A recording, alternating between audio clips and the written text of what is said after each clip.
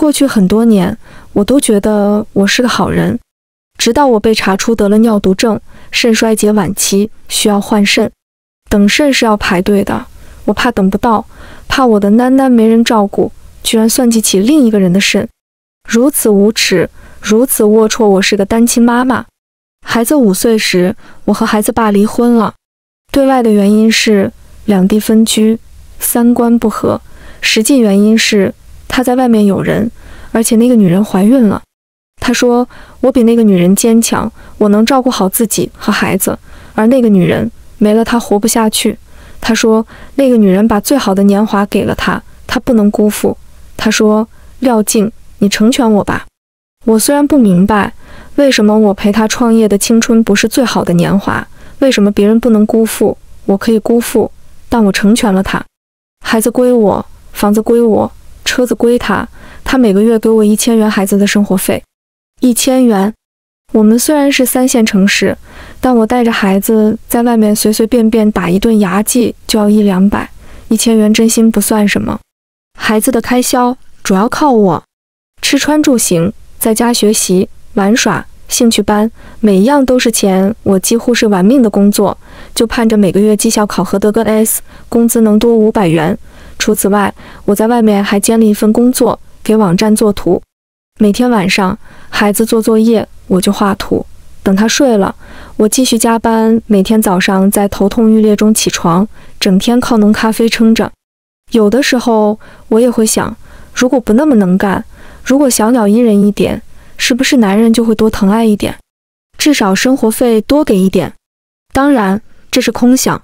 我很清楚，我是家里的顶梁柱。我甚至在5年前，孩子刚3岁时，就给自己买了重疾。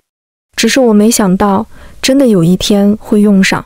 那天出差回来，在机场，我先是头痛，没太在意，长期熬夜，头晕头痛是家长便饭。后来在等出租车的地方，我竟然晕倒了，还是机场工作人员把我送到医院。医生给我做检查，我心疼得不得了，查血、查尿、心电图、B 超、CT 每一项检查都是钱。而最后的结果是我做梦都没想到的尿毒症。尿毒症也是肾衰竭晚期，意味着两边肾都坏了，若不及时治疗，离死亡不远。我明明是头痛，怎么可能肾坏了？报告肯定弄错了。我不愿相信。医生给我解释了很久，他把一叠化验单、报告单捏在手上，把各项指标一个个拿出来给我分析。说实话，他说了什么，我听得不太懂。我心里就2件事：第一，还能救吗？得用多少钱？第二，我若死了，女儿怎么办？我先给孩子爸打了个电话，孩子爸第一反应是：廖静，你不至于吧？你身体壮得像头牛，怎么可能生病？想要生活费就直说。玩这种把戏，我才知道，在他眼里，我是钢铁侠本侠，不会累不会病。我平静地说真的病了，再把报告单拍照发给他，他这才相信。然而他相信的结果是大倒苦水，说他养儿子太花钱，没钱给我最多2万。整个过程他完全没提我们的孩子怎么办。生病期间，我没那么多时间精力照顾和辅导孩子，也不可能像以前那样拼命工作，收入必定大不如前，孩子怎么办？我若走了，孩子怎么办？若换做以前，我早把电话摔了，什么狼心狗肺的东西。可现在不行，我让他微信转账给我，2万就2万，总比没有好。那天起，我开始1周1次的血液透析，每次4个多小时。先把血液引流到透析器里，然后清除血液里面的毒素和废物，最后将清洁后的血液重新引流回体内。说白了，就是用仪器代替肾功能。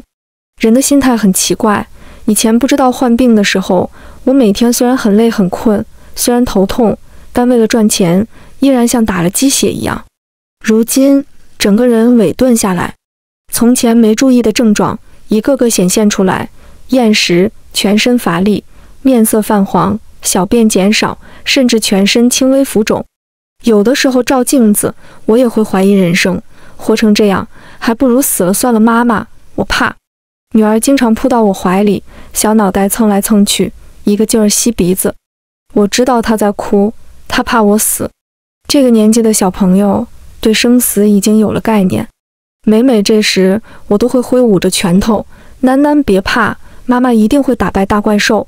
因为生病的缘故，我爸妈过来帮忙，我妈看见我就会唠叨，给你说了多少次，不要熬夜，不要熬夜，你就是不听。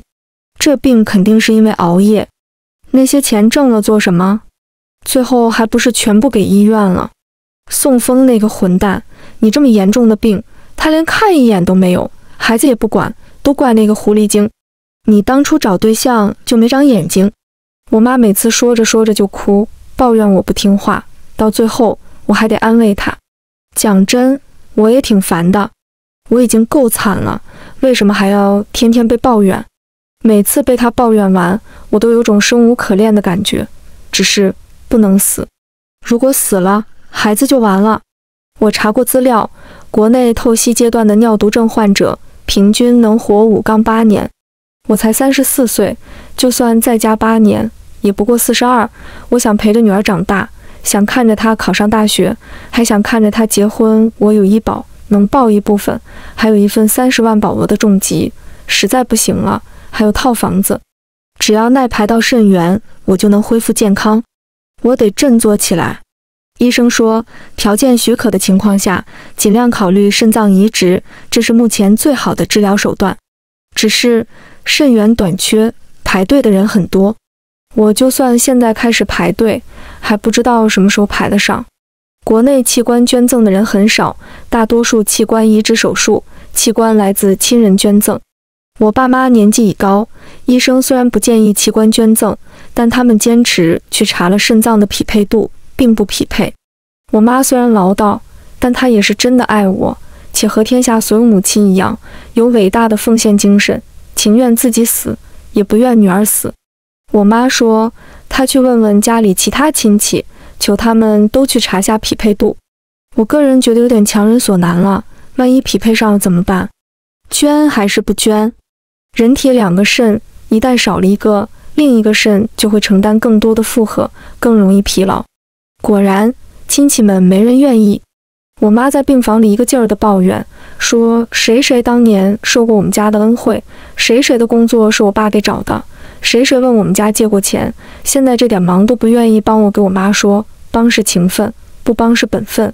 再说了，这叫一点忙吗？我妈听不进去。住院1周后，我回公司上班。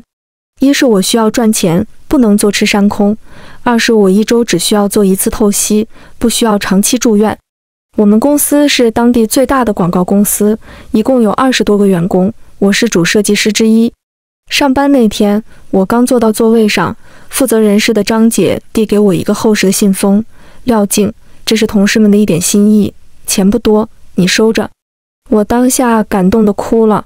然而，感动并没有持续太久，因为我肉眼可见的被孤立了。肾衰竭虽然是重病，但不是传染病。同事们看着我，却仿佛看着个传染源。从前一起吃饭，现在一个个提前溜出办公室，悄无声息，生怕被我叫住。开会的时候会偷偷挪凳子，离我远远的。更明显的是，不得不和我说话的时候，他们会假装揉鼻子，把口鼻捂着。我专门解释，我这是肾病，不传染。同事们笑着说知道，还叫我别想多了。然后该躲还是躲。我明白他们在怕什么，他们怕所谓的病气渡到他们身上。我不是那种强人所难的人，1次2次后，我戴上口罩，主动离他们远远的，任何工作上的交流都尽量在网上说。兼职的工作也辞了，不敢再熬夜。我用尽量多的时间陪伴家人，偶尔有闲暇，不是查找肾衰竭方面的资料，就是看设计方面的学习资料。我在刚参加工作时就明白一个道理，无论做什么工作，都要做到在单位无可替代。我现在有病在身，更要精于业务，否则一点小差错都可能被辞退。只可惜，理想是丰满的，现实残酷的要命。1个月后，负责人事的张姐再次找我，她说得很委婉，很有艺术。廖静，你现在生病期间，每天上下班实在辛苦，偶尔还要加班。我和老板商量了一下，建议你以后就不坐班了，在家里办公，时间相对自由，每个月按时交稿就行，工资1分钱不少你的，你觉得怎么样？我能觉得怎么样？我说，张姐，你放心，我能行。我很清楚，一旦回家办公，事情就会越来越少，彻底沦为边缘人。到时候离被辞退就不远了，我想再争取一下。然而，张姐一副不劝到我回家誓不罢休的模样，说了将近1个小时。我最终收拾好办公桌，抱着一箱私人用品走了。不愿意查匹配度的亲戚们，有的离我们远远的，生怕被我妈抓住一顿哀求；有的心里过意不去，在网上帮我查资料，想办法。静儿，要不我们去黑市买一个肾？我查了下，一般15至20万能搞定，在医院排队的话，2-3年都不一定能排到。我承认，我心动了。每年做透析也不便宜，关键是，据说换肾后，现在这些全身浮肿、乏力的症状就没了，理论上可以一劳永逸，我可以重新生活。只要有渠道，我愿意砸20万下去，活着才有希望，才有未来，才能赚钱，才能看到囡囡长大。但是，买卖器官是犯法的。更重要的是，黑市买到的肾不一定匹配，正规医院也不会给移植这样的肾，小作坊卫生条件差，一旦进去，等同于送命。我和表姐商量了很久，最后还真想到了一个办法，绝对合法合规，但是有悖道德。肾源少不是我国一个国家面临的问题，全球都面临这个问题。一是器官捐赠普及的少，二是很多人接受不了死无全尸，三是无偿。我和表姐的方案是找肾脏完好的绝症病人和我的肾做匹配，如果能匹配上，就登记结婚，由他指定我做受赠人，等他死后再把他的肾移植到我身上。如果手术成功，我一次性给他的家人付一笔费用。至于为什么要结婚，因为人体器官移植条例有规定，非血缘和家庭关系的活体器官供应不能进行。我们最初把路走偏了，竟跑到 ICU 外找患者的家人谈，每次都被人轰走，后来便换到网上。我一口气加了8个绝症病人的病友群，除了本市，还有周边几个市县，几个群都不太活跃。每天除了加油之类的例行鼓励，就是转发的养生之道，各种绝症的注意事项。我潜水1天后，直接抛出征婚启事。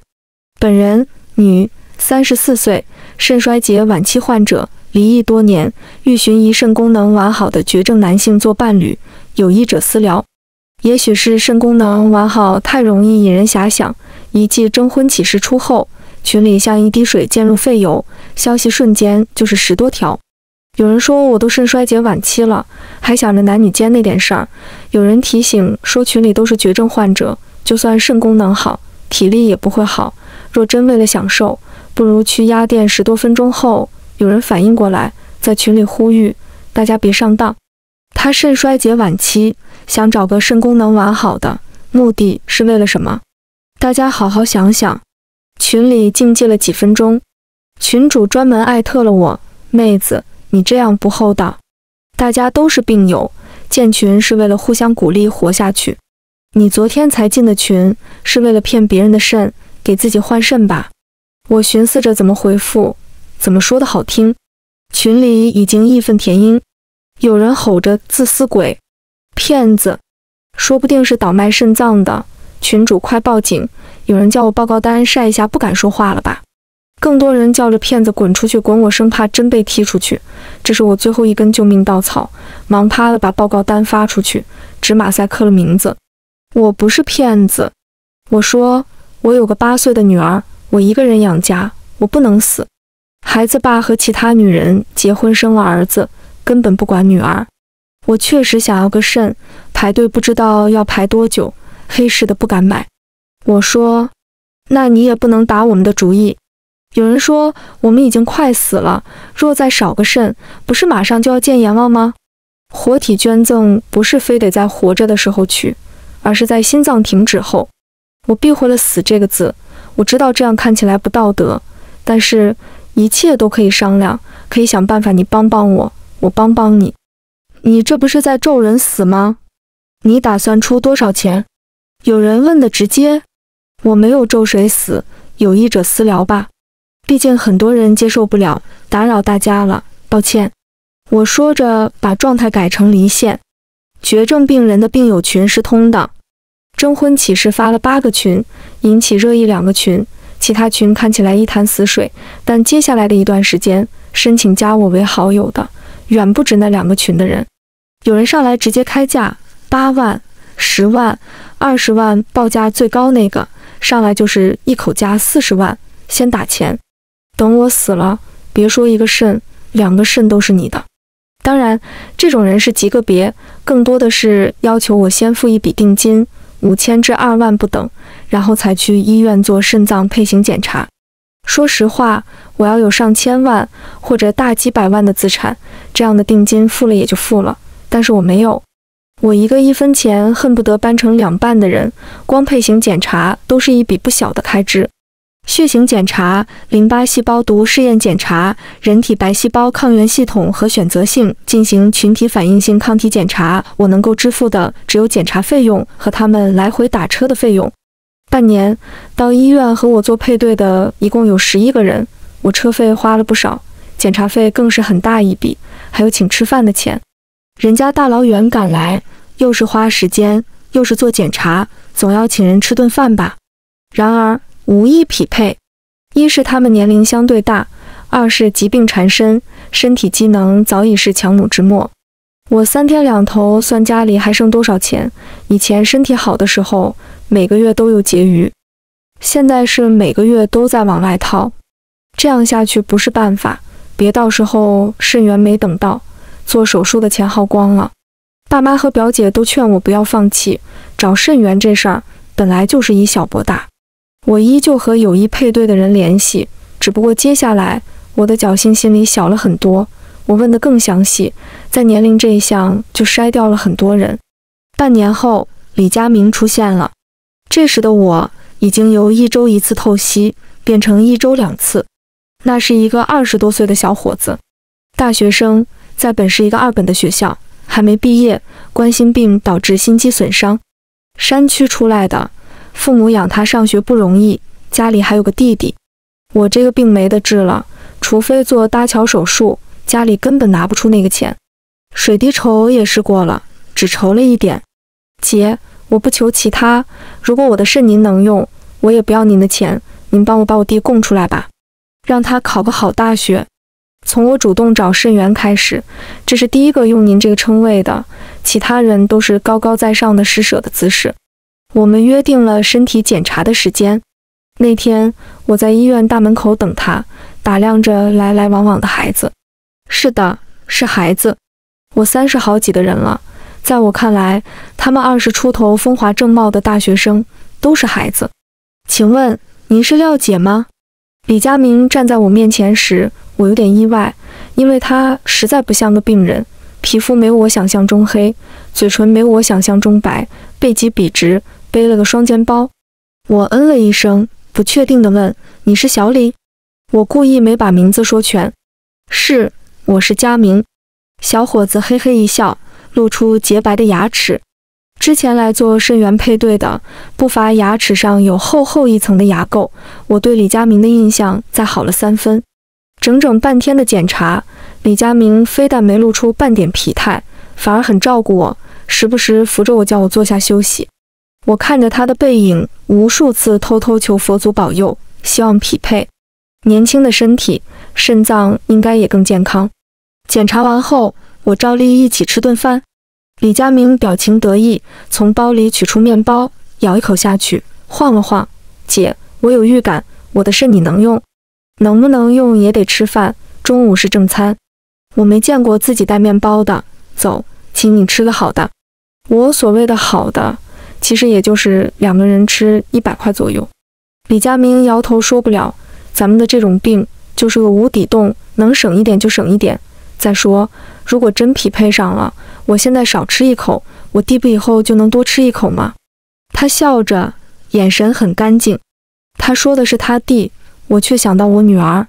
哥哥对弟弟如此，母亲对孩子如此，唯独孩子他爸。我一想到我那个前夫，心头就是一口血。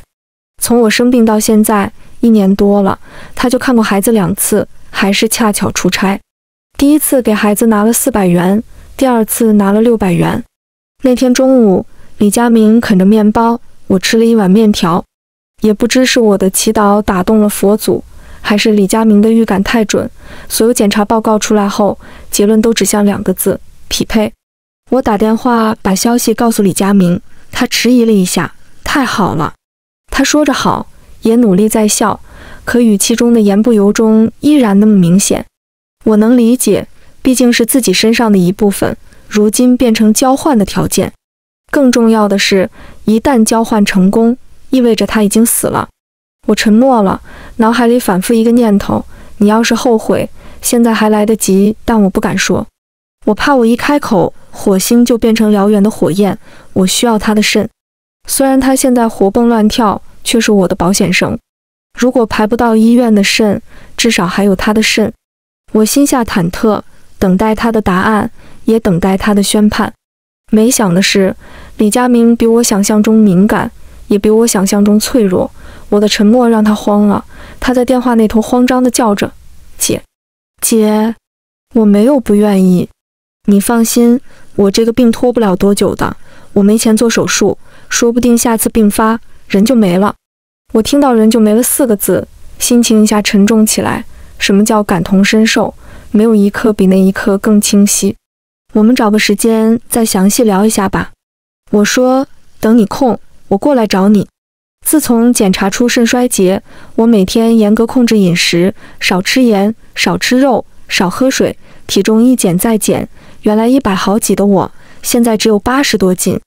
这人啊，一旦不再年轻，体重再一减，就特别显老。去学校那天，我还特地打扮了一下，然后在学校附近的咖啡厅找了个角落，小口小口抿着蜂蜜柚子茶。这些从前习以为常的东西，特别是咖啡，现在全部变成奢侈。李佳明坐到我对面的时候，脸上惬意还未全部褪去，服务员跟在他后面，把菜单送上。他战战兢兢翻完菜单，目光落在我的蜂蜜柚子茶上，对服务员说了句和他一样。服务员收起菜单离开，他这才偷偷吁了口气，再打量周围，小声对我说：“这地方我没来过，刚看了下价格，好贵，一杯水抵我1顿饭钱。”我忍不住笑，这是孩子的模样，山村里长大的孩子总比城里的孩子多几分淳朴。服务员很快把水送来，我们开始正题。很多内容之前在网上已经聊过，现在不过再落实一次。比如换肾之前，我不需要给李佳明支付任何费用，如果肾源能用且移植成功，他弟弟从换肾日到大学毕业的学费由我承担。如果肾源不能用，弟弟的学业与我无关。弟弟今年13岁，读初中1年级。初中阶段，因为是9年义务教育，我只需要支付学校伙食费。高中依旧读公立，我支付学校学费和伙食费。等到了大学，我给支付学费和每个月800元生活费。这年头，800元的生活费岂止是不高，简直是不够用。李佳明说，剩下的让他自己想办法赚，学校里有提供勤工俭学的机会。再说，姐也有孩子，不能把钱花在他一个人的身上。咱家虽然穷，但也不是夫谷之躯。像我和李佳明的关系，一旦肾脏移植成功，他就是我的救命恩人。这种关系不挟恩图报，反而站在我立场想问题，实在难得。当然，我也不会因为这份难得，这份感动，就脑袋发热地说：“你放心，无论多难，我一定把你弟供出来，再苦不能苦孩子。”我算过价，若1年内我能得到他的肾，他弟还有2年初中、3年高中、4年大学。哪怕像他说的，我只需要支付最基础的费用，都得花10万甲，和我在黑市买个肾差不多，只差别是，一个是一次性付款，一个是分期付款。我也有家，有孩子，有父母，我一个人养家也不容易。我报以微笑，然后问他，冒昧问一句，你弟的成绩怎么样？我听说中考升学率一直在降，高考还有1道坎儿，若成绩不是太拔尖儿，我们要不要做第2套方案？应该不用吧，他成绩可以，比我当年好多了。李佳明笑着说，然后顿了下。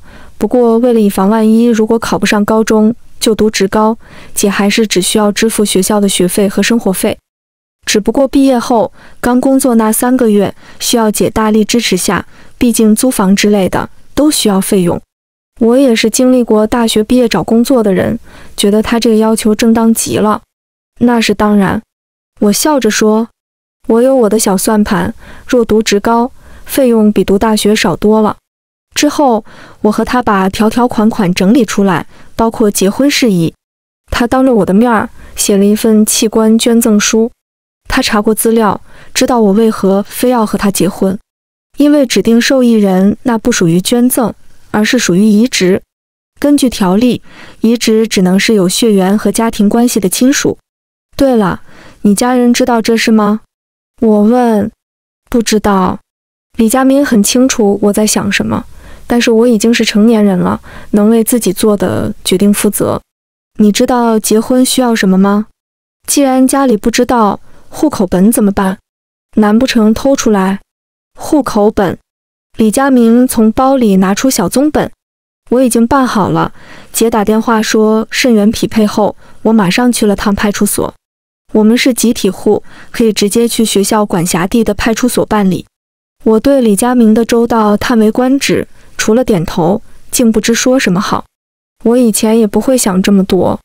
李佳明自嘲一般，后来得了这病，谁知道哪天走，就养成思前想后的习惯，恨不得一天把往后余生的事情全部做完。办结婚证那天，天气并不太好，天上飘着小雨。我和李佳明在民政局大厅排在长长的结婚队伍后面。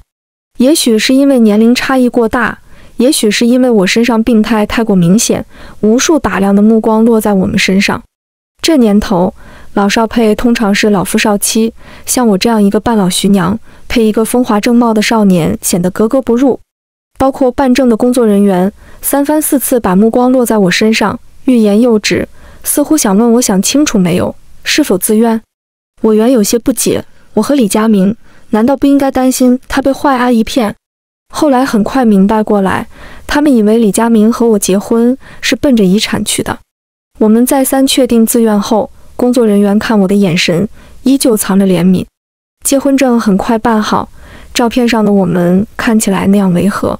我这一年老得太快，和年轻人坐在一起愈发明显，看起来像母亲和儿子。会不会觉得吃大亏？我问。结婚本来应该和心爱姑娘。不会。李佳明看着我，笑容灿烂。对我而言，这已是最好的结局。我笑着点头。那天中午，李佳明坚持请我吃饭，笑说怎么也是人生大事，要请老婆吃顿饭。我没有拒绝，只在点菜的时候忍了下，2菜1汤2碗白米饭。姐，您这是给我省钱呢。李佳明抢过菜单，说要加个菜。我吃不了。我笑着说，医生对我每天的摄盐量有规定，动物蛋白也不能多吃，肉是给你点的，青菜豆腐才是我的。李佳明本来好好的，忽然眼睛就红了，他狠狠揉了把眼睛，拿起装茶水的玻璃杯，在我的杯子上碰了下，咕噜咕噜喝完。我和他没有继续这个话题，那顿饭吃得异常沉默。同样这件事，家里也小小庆祝了一番，所有人都很开心，仿佛我已经重生。所以无论什么事都要主动。现在就是等医院万一排到了匹配我的肾源，又或者李佳明忽然病发去世。于我们家而言，他就是装着治疗我病良方的容器。我心里有诸多感慨，世界并不公平。李佳明家里但凡有钱一点，手术也就做了，万万不用等死，更不必用自己的肾换弟弟的学费。结婚的事，我这边除了家里几个人，没人知道。我相信李佳明那边也一样，不，他那边还不同，应该是除了他，没人知道。我们在同一座城市，加上现在这层关系，平时联系也就多了起来。周末的时候，我会邀请他到家里吃顿便饭。他每天的吃药量一点不比我少，也是一大把一大把吞。那是个乖孩子，饭前会帮着摆碗筷，饭后会争着洗碗，还会帮我给女儿检查作业。女儿叫他哥哥。辈分挺乱，但是不要紧，也没人在意。几次后，我给他收拾了一个客房，以后就当这里是家吧，不想住学校的时候就过来住。他没有拒绝，偶尔周末会来住1晚或2晚。李佳明愿意陪小孩子玩，女儿很喜欢他。自从他到了我们家，女儿有做不了的题，也不来烦我了，就佳明哥哥，佳明哥哥的叫。我乐得清闲，李佳明陪孩子玩耍或学习的时候，我就抓紧时间工作。这1年多，因为不曾懈怠，也因为有了更多时间学习，我的设计作品不但一点没退步，反而在审美情趣上提了一个档次不止。之前可预见的边缘化没有发生，公司为了迁就我，视频会议没少开。我凭着作品，绩效考评的 S 也没少拿。就单份工作而言，收入没少，我真正少的是兼职那份，占总收入的1/3。只是开销太大，1年多来一直是入不敷出的状态。我对李佳明的感情很复杂，一方面他是我移动的肾，他的死是我的生，我希望他早点走到生命的尽头。另一方面，好好个孩子，正是花样年华，若就这么没了，挺可惜。姐，你家书可真多。李佳明最眼馋的就是我家的书，我有一面墙的书，孩子还有一面墙的书，装点门面罢了，好多书都没看过。我笑笑，说的是实话。年轻时喜欢买书，对知识有极度渴求，每逛书店就会买一大摞回家，可惜却静不下心来看，仿佛只要把书带回家，知识就自动进了大脑。你要想看，就自己拿。我再补充了一句。他的眼睛在发光，立即从书架上抽出《万历15年》，津津有味地看了起来。那是一本我买回家后再也没翻过的书。我给女儿递眼色，让她给李佳明拖了个懒人沙发过去。李佳明说声谢谢，继续看书。从午后到傍晚，他除了喝水上厕所，几乎没挪过位置。因为他周末住在我家的缘故，我们的交流越来越多。有时在家里书架旁，有时在阳台上，有时在不远处的社区活动中心，2个人坐在台阶上，看着老年人跳广场舞，大多数时候是他说，我听。兰兰真幸福，用书熏陶着长大的孩子。姐，不怕您笑，我读书那会儿，我们学校图书馆里的书还没你家里多。我在我们学校是成绩最好的，我们那儿能考上大学的都是尖子中的尖子。后来进了大学，才知道城里的学生和我们那儿的学生差异有多大。我只知道课本上的东西，课外的什么都不知道。不过这2年，我们那儿好多了。我听我弟说，连小学都有图书馆了，很多是爱心人士捐的。我叫他多读书，考试只是门槛，真正分水岭取决于人的见识，行不了万里路，至少要读万卷书解。我看过您设计的作品，真好。最初知道有人找肾时，我以为就是个贪生怕死的。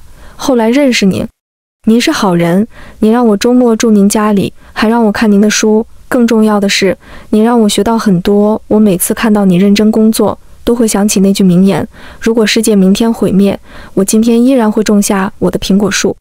您这样的人，值得。我看着他，知道他说的值得是只值得活下去，也值得他的肾。我的病一直在加重，从最初的食欲不振、恶心、呕吐、消化不良、四肢浮肿，到后来运动量稍微大一点点，就会有心悸的感觉。我数过脉搏，也咨询过医生，医生说那是心律失常的表现，肾衰竭影响到心脏。我担心我活不到我国肾衰竭患者的平均年份，每心悸，特别是夜里睡不安生的时候，就会无比希望李佳明早点死。他怎么还不死？他明明已经把生的机会给了我，我也答应供他弟弟读完大学，他怎么还不死？他看起来比我健康多了。我和他从办证到现在，我从来没见过他发病。他该不会是想耗到我死了后霸占我的遗产吧？他是法定的丈夫，遗产的第1顺位人。不，我不能让这样的事情发生。谋杀的念头是什么时候起的，我并不清楚。也许他一直在我的潜意识中，时不时会冒出来一下，然后被强大的道德观压下去。直到有一天夜里，恰是周六，恰他住在我家，我无缘无故心悸，那种一口气吸不上来的感觉，把人的求生意识逼到极点。我要他死，只有他死了，我才有健康的肾，只有肾健康了，这些半生的疾病才会消散。压在舌下的药一点点化掉，心脏渐渐恢复正常。我撑着坐起，打开卧室门，朝李家明住的客房走去。我和他都是病人，为了有个照应，也为了应付突发情况，我们约定过，睡觉不反锁房间。门把手向右一旋，门就开了。李家明睡得很香，我轻手轻脚走过去，脑海里一直盘算着怎么弄死他，掐死不行，脖子上会有淤青，重物砸死更不行，警察分分钟就能破案。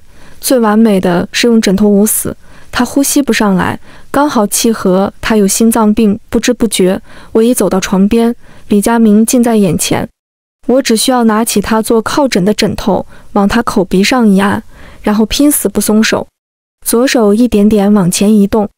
从小到大，我连鸡都没杀过，就在手指快触到靠枕时，我一个机灵，指尖换个方向，轻轻掖了下他的背角，转身再轻脚轻手走了出去。那一个机灵，不是良心发现，也不是他醒了，而是我意识到这事儿有破绽。我若用枕头捂他，他一定会醒。人在将死之时，求生之际，会迸发出前所未有的力气。那时我未必是他的对手，甚至很可能在搏斗中我被他杀死。回到卧室后，刚才那事儿在我脑海里一次次过着，越想越不妥。确实冲动了，冲动是魔鬼。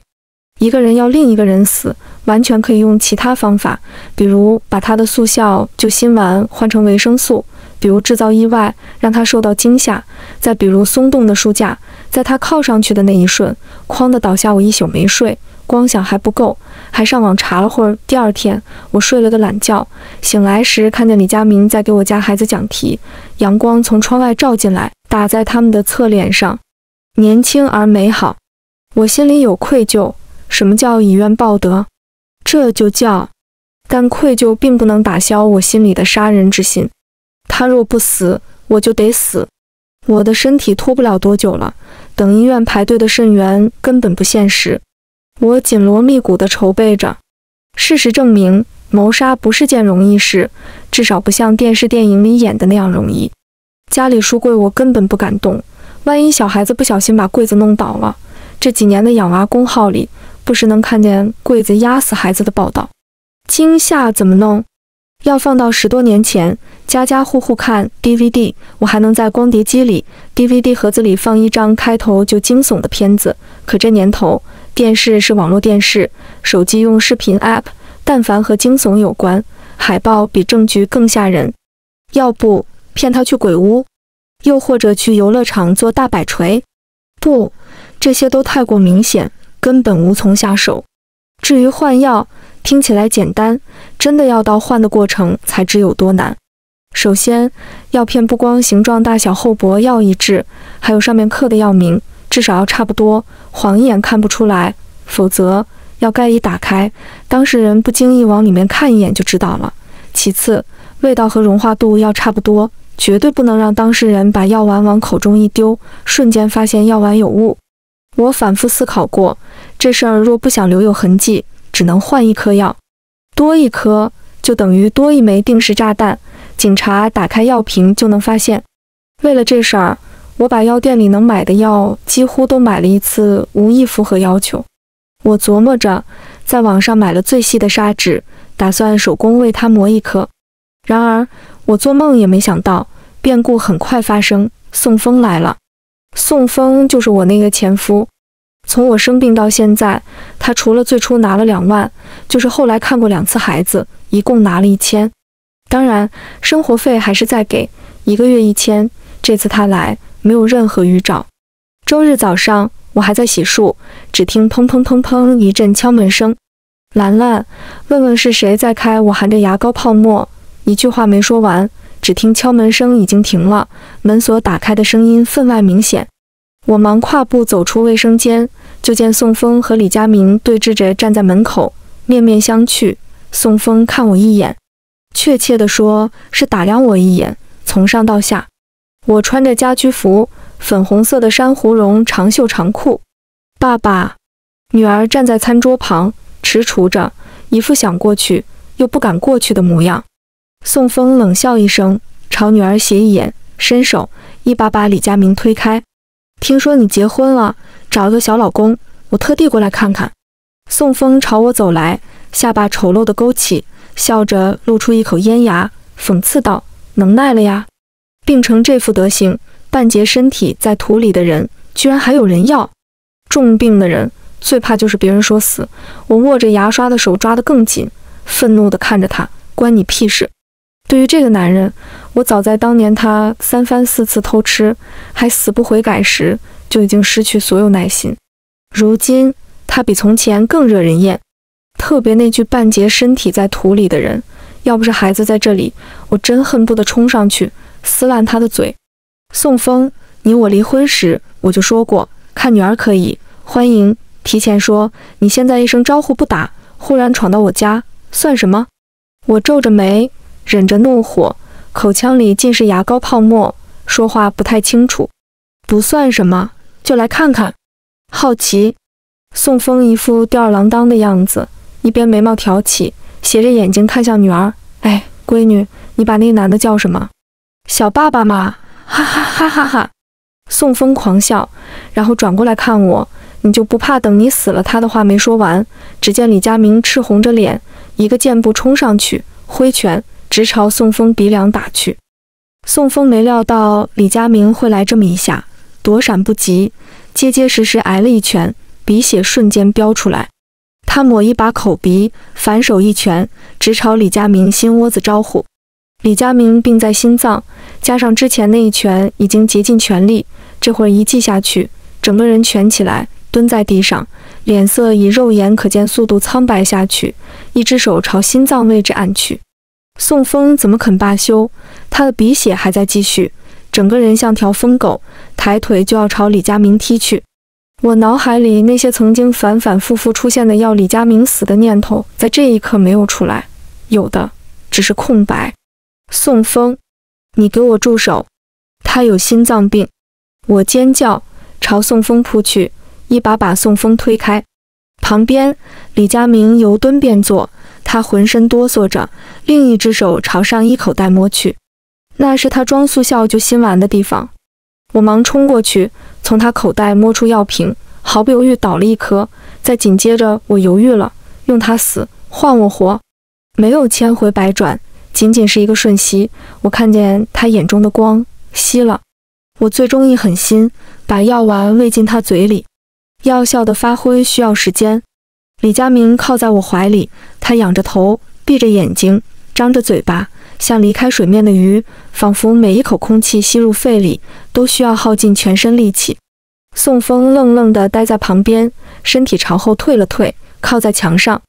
他应该做梦也没想到会看见这么一幅场景，有些意外，但更多是幸灾乐祸。哈，居然也是个病秧子。我没理他，只一边给李佳明顺气，一边拨打120电话。喂，急救中心吗？我这里有人心脏病发了，地址是……我的话没说完，李佳明的手已经捂住我手机话筒。我朝他看，他的眼睛依然闭着，嘴唇苍白着，说话有气无力。别叫救护车，跪我休息会儿就好，这是我认识他以来第一次看他发病。我一只手掰开他的手，飞快把余下的地址说完。救护车来了，医生把李佳明抬上担架，我和女儿跟着上了救护车，坐在李佳明担架对面。宋峰是现场唯一一个身强力壮的男性，当医生看向他时，他捏着手机，摆摆手，后退了几步。我还有事，我就不去了。和他们不熟女儿大喊一声爸爸，宋峰依然在退。救护车的门缓缓关上。我这辈子从认识宋峰到现在，仰仗他的时候少，失望的时候多。我的手忽然被人握住，指尖冰凉，是担架上的李佳明。我的双眼有些潮。像我和李佳明得的这些慢性病，除了做手术，根本没有特殊疗法。输液、吃药，做个项检查，费用像流水一样哗哗哗。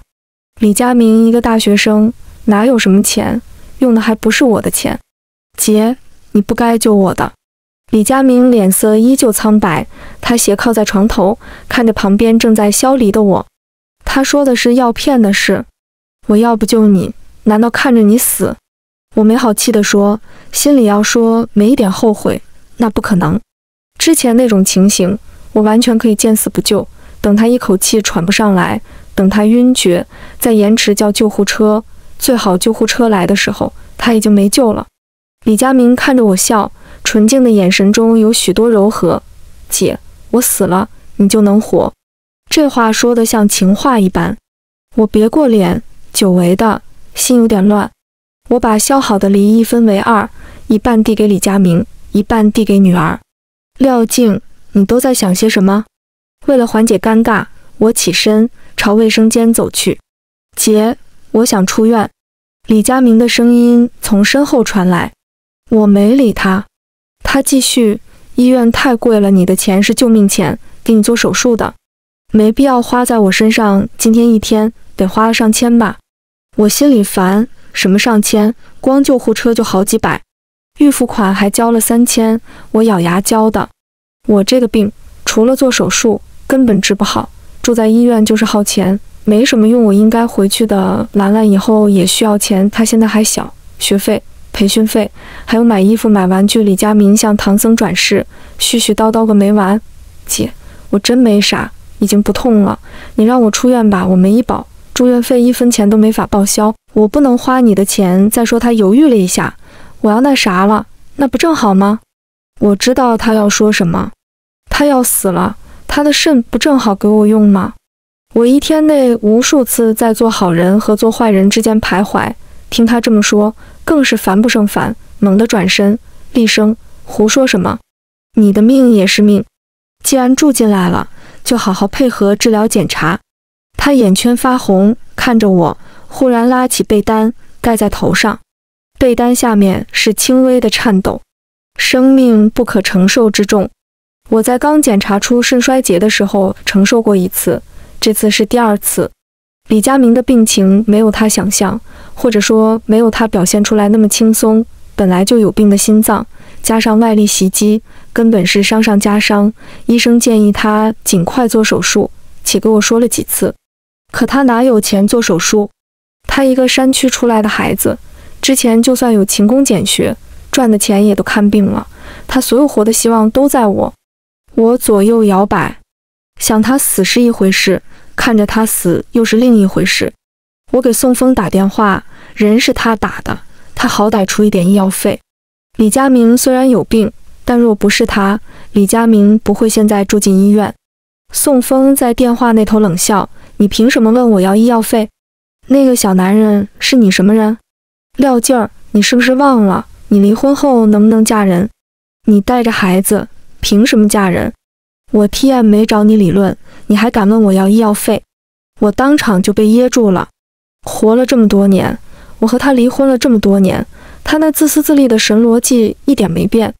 当年离婚明明是他偷吃，还把对方肚子搞大了，他居然在协议书上写了句女方这辈子不许再嫁，还是工作人员苦口婆心给他讲，这样既不合理也不合法，是典型的剥夺他人人生权利。写这样一句没有任何实际意义，他这才心不甘情不愿地划掉。回到病房，李佳明看着我，眼神中充满不该有的心痛。姐，算了，别找他了，你这个身体不能气的，你明天又该做透析了，我陪你去。姐，你是好人。姐，如果我早几年认识你就好了。我笑了笑，走过去给他掖被子。好了，别想那么多，你休息一会儿，我去工作，争取今天把设计稿交了。他一把抓住我的手，直勾勾看着我。我是正常女人，某一刹那心跳会快，但我和他说白了，两个垂死之人，别说未来了，有没有明天都不知道。更何况从第一次看见他，他在我心里就只是孩子。我敛住神情，目光落在他抓住我的手上，他果然慌乱起来，忙着放开我的手。对不起，姐，我就是觉得你太瘦了，别太操劳，你也要多休息。我妈赶到医院，恰看见这一幕，他的脸色当场就变了，把保温桶砰地往床头柜一放，火急火燎把我拉出病房，脸色是前所未有的严肃。问题像倒豆子似的，你和李佳明怎么回事？刚他跟你说什么了？他是不是要你拿钱救他？我给你讲，你和他的关系就是简简单单的利益关系。他给你肾，你给他养弟弟。你从小耳根子软，别在这时候动不该有的同情心。还有，他多大年纪？你多大年纪？现在的年轻人年纪不大，心思比我一个老人家还深。别看他现在对你好，心里怎么想的，只有他知道。他那个病我们就不起。廖静，你要牢牢记住，他要不死，你就得死。我知道，我什么都知道。我知道他若活着，我就没有新鲜的、健康的、匹配的肾，我会死。我知道他没有医保，在医院花的每一分钱都得从我的钱包里掏。我还知道他的学校不是很好，像他这样的大学生，每年毕业季一到，一抓一大把，工作不好找，薪水也不是很高，3-5年不一定能达到我的薪资水平。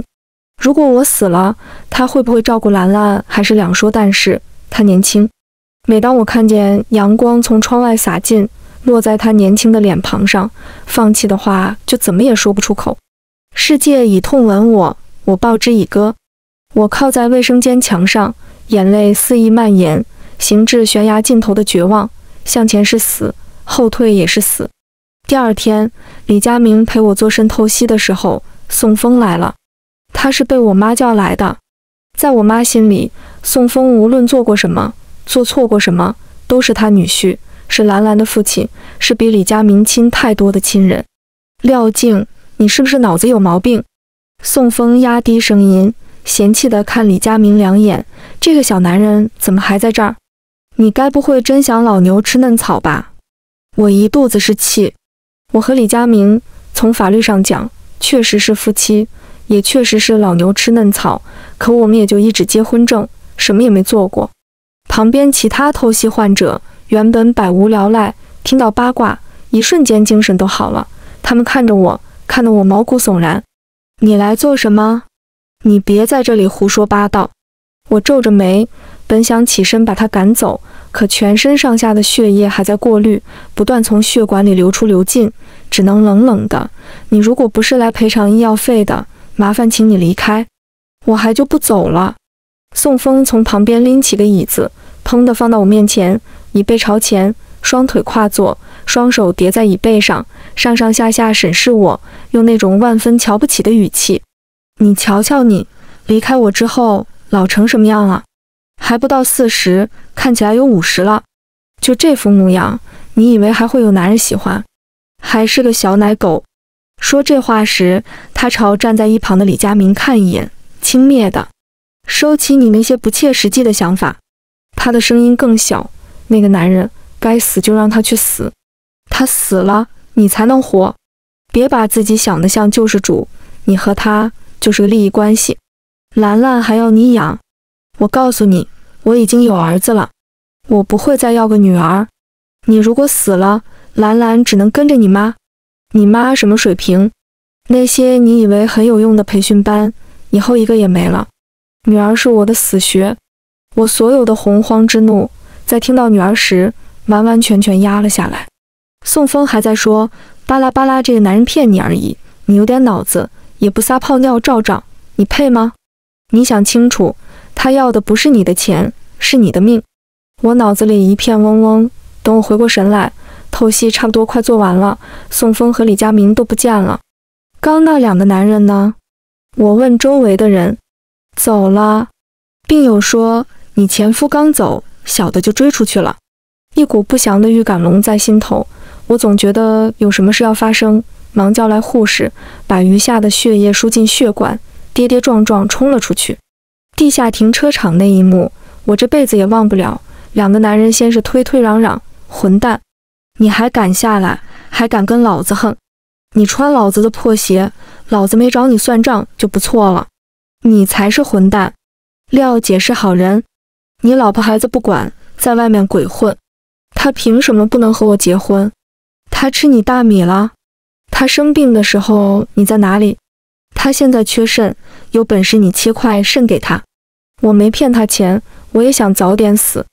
李佳明也就是吼得凶，他那个身体，无论是体质还是气势，在宋峰面前就是弱鸡，根本没有哼的本钱。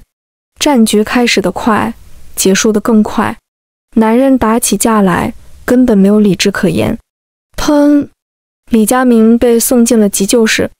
警察在医院过道上给宋峰录口供，小区地下停车场的监控视频也调出来了。宋峰，女人的声音传来，每个字都透着气急败坏。女儿已经放学，我搂着她，坐在急救室外的塑料椅上，我的下巴靠在她的肩上，心跳很快，胃部一阵阵痉挛，想吐，脑袋更是晕眩的厉害。妈妈，佳明哥会不会死？我好怕。女儿抱着我的腰，拖着哭腔。你这个龟儿子，说得好听，带我们出来耍，结果看你前妻来了嗦。离婚这么久了，咋个还连起的？要不要点脸吗？女人说着方言，声音高昂，特别是后面那句话。我没有转头，能想象女人后面一句肯定是朝着我说的。周围好多人对她说，小声点，这里是医院。呸！女人吐了口唾沫。妈妈，那个阿姨好凶，我有点怕。女儿的小脑袋在我怀里蹭，我没有力气说话，注意力从宋峰老婆身上转回来，在女儿背上拍了拍。宋峰两口子怎么闹与我无关，我有限的精力只够思考一件事：李佳明进急诊室了，待会儿若医生问我，必须做手术，做还是不做？我怎么回答？他和我不同，他没有医保。花费的每一分钱都得真金白银掏出来，我若救他，动用的就是重疾赔给我的30万。那部分钱，我原计划是，若能找到肾源，一部分做我的手术费用，剩下的称我们全家1年生活费。若我死了，就是留给女儿读书的钱。兰兰，你是不是很喜欢佳明哥哥？我的声音很小，周围吵吵嚷嚷。如果救他，我大概率就没有肾了。就我现在的身体，苟延残喘一下，也就是2-3年的事。他如果能活，会帮我照顾兰兰吗？一个认识不到1年的人，值得信任吗？喜欢。女儿回答。我心头天平再移动一点，我一个30多岁的人，如果把生的机会给20多岁的年轻人，是不是更值得？我脑海里浮现出李佳明微笑的样子，抹眼泪样子，抓住我手的样子，给女儿讲题的样子，但我更喜欢妈妈。女儿似乎察觉到什么，飞快补充了一句，把我抱得更紧。呜呜，妈妈，你说过你会打败大怪兽的，我和姥爷姥姥都在等你打败大怪兽。女儿的话一下把我拉回现实，我一个机灵，还没来得及重新思考，一股大力直接把女儿扯走。我抬头，晕眩更重，只见宋峰的老婆在我上方，鲜艳的嘴唇，扭曲的面孔。他一只手按在我的肩上，另一只手老鹰捉小鸡似的按在女儿肩上。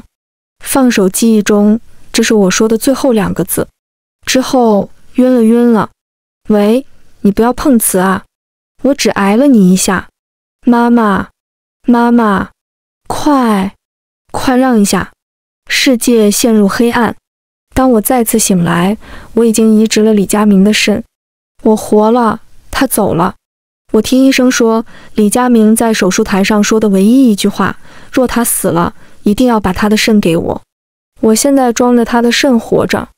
他的弟弟被我接到城里，户口挂在我家，就近读公立初中，周末回家，住在李佳明住过的客房里。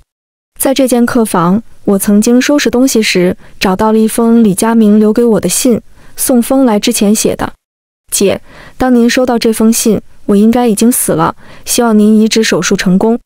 最初接近您，我其实有很多打算，供弟弟上学是最后一个目的，我的第一目的是和您培养出感情，姐弟也好，其他也罢，然后借由这份感情，让您出我做手术的钱。生活在大城市的人，咬咬牙，钱就出来了。后来您让我住到家里，把我视为家人，我真正感受到了温暖，特别上周末的晚上，半夜来给我盖被子，像小时候我的妈妈一样。我不知这样的事情从前发生过多少次，我 TM 就是个禽兽。我昨天给您前夫发了个短信，给他看了我们的结婚证照片，按照您之前对他的描述，他一定会来。到时候我会激怒他，我大概率会并发，然后肾移植给您。您会活下来，您记得问前夫要赔偿。兰兰和我弟读书都需要钱，以后就辛苦你了。李佳民全文完。